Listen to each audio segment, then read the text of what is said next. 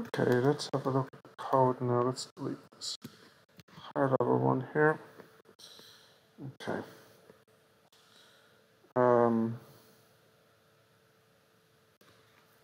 It's producing a times table. Okay, let's copy that over since I don't have the Python file.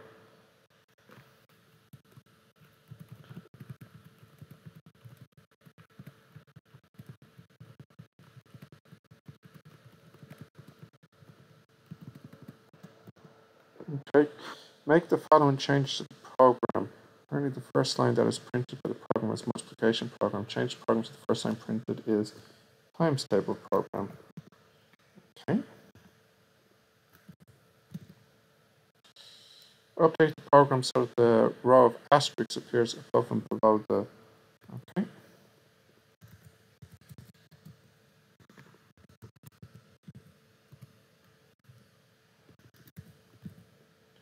So, okay. Amend the program to ask and accept the user's choice of number to be used as the multiplier. Okay, so enter number is what we want.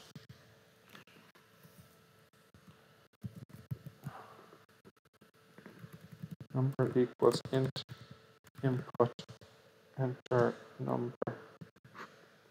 Okay, let's see. And then our example is 8. Currently, the user can enter a negative number. Negative number should not be allowed in this program. Amend the program so that the timetable is not printed out and an appropriate error message displayed if the user enters a negative number. When the program is run and the user enters -2 as shown. Okay.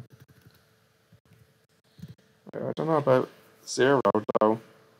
I think 0 should be allowed, but it's not saying anything about 0. So we'll just go with negative numbers. So if number is less than 0, print. This program does not support negative numbers.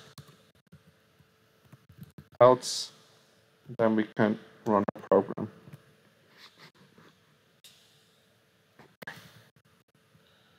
Alright.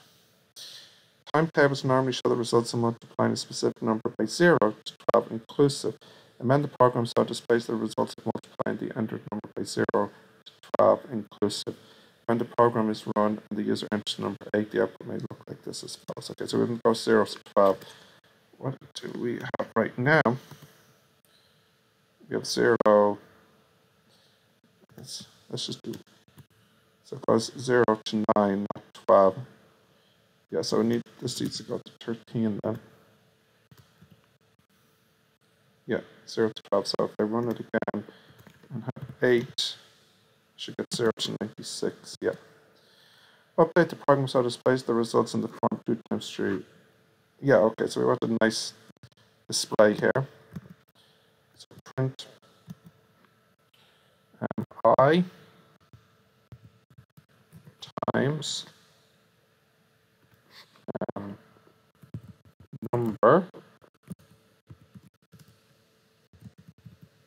equals. Let's see how this looks.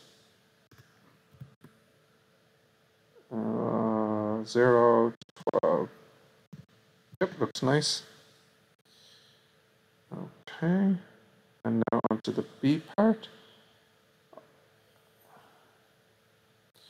So we have to write a program now. So I'll just put it on the top for the moment. Right. Implement a program for a temperature alert system. You should use comments. Your program should do the bottom display message which output welcome to the temperature alert system. Okay, I can do that.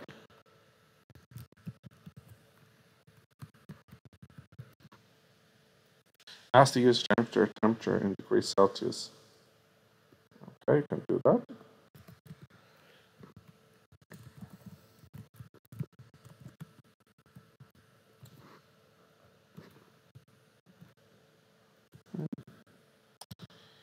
Use a conditional statement to output different pieces of information based on temperature values being input by the user. See the temperature below. Okay, so let's see now. If temperature is less than 20, print between 20 and 24, inclusive, I guess. Well, if temperature is greater than or equal to 20 and the temperature is less than or equal to 24, print. And then L if the temperature is more than 24, print. Too warm, turn heating down. Temperature is just right. Too cold, turn heating up. Okay. And then let's test it out.